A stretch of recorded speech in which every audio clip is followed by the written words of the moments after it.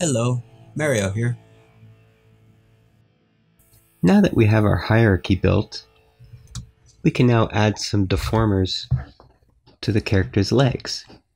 So right now as it sits, if I go to my leg peg, turn off my animation key or animation button, go to transform, and I rotate that leg. Okay, it does work, but we want to have more flexibility. If you notice, it doesn't have a knee. It has a full leg, and then it has a foot. So let's go back to our leg on the drawing layer, and we're going to add a deformer to this leg. So to do that, we're going to go up to our deformation tools. Here's where we can look at our deformers. Beside it, with the hammer, we can build deformers.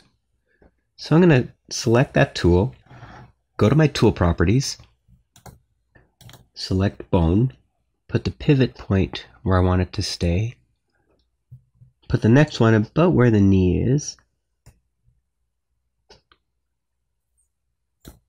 and the next one where the ankle is. Now this circle defines how much of a curve this knee is going to have.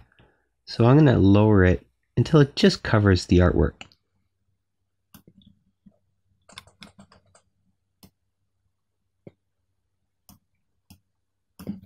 And there we go. So now what I can do is give this a test. Go back to my transform tool and try this leg out. Okay, so I'm having a little problem with the line. It might just need some points in that line itself. So let's take a look at that.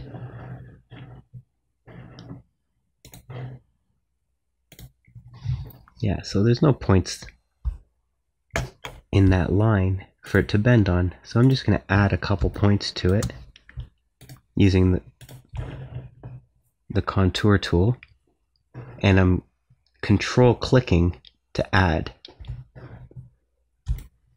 So let's go back to our transform tool.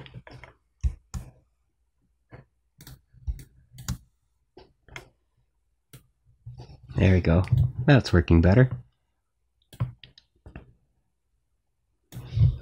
Okay, now we want the foot to follow that deformation. So what we're going to do, I'm going to go to the foot peg and add a kinematic output. So that way you have the foot drawing connected to a foot peg, connected to a kinematic output that will be connected to the deformer. So to do that, we're going to open up our node view.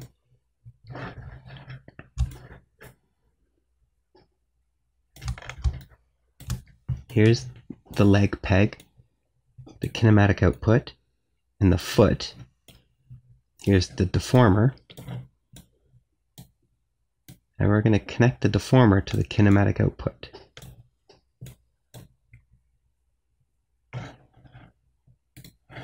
That way, when I pull the deformer, the foot follows. There's a little bit of noise there. We can clean that up. But you can see how the kinematic output works.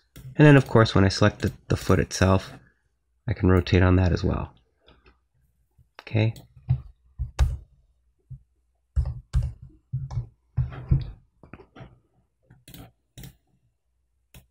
So when I rotate the foot, you can see there's some noise there. So what I'm going to do with the select tool is select that, and you can see that there's just a little piece of artwork there that I'm just going to delete. And that's probably why this particular leg is so tall. There's probably a piece of artwork way up there. There you go. So again, I'm going to select with the selection tool and delete that. And now when I select my foot, it's a normal size control.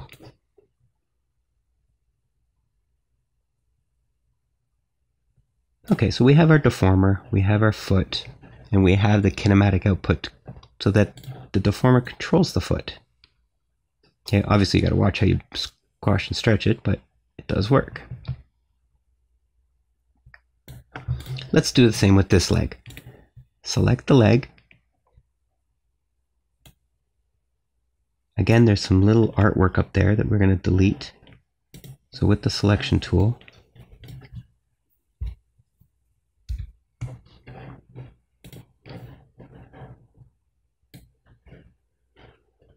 oh, still a little bit more.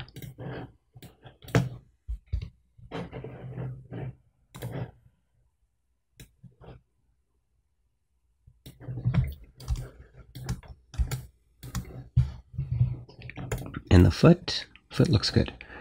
Okay, so I have the leg selected. Go to my hammer to create a deformer. Select the bone tool in the tool properties.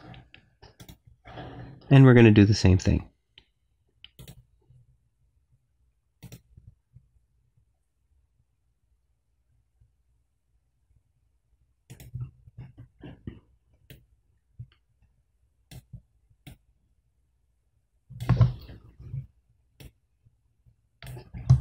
Again, I'm going to test it. This one seems to be working fine. I should put some more points there in that leg. So let's do that. Grab the contour tool, click on the line, and control click to add some points.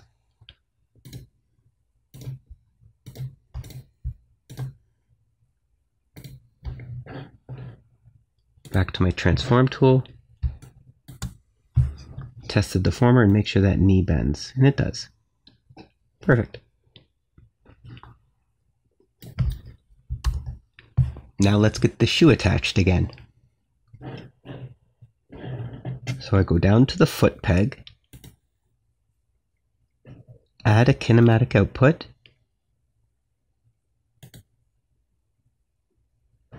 go to my node view,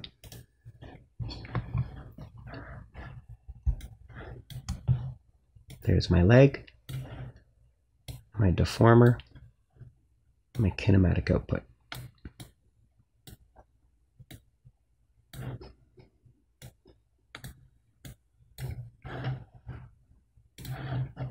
That way, when I move the deformer, the foot follows.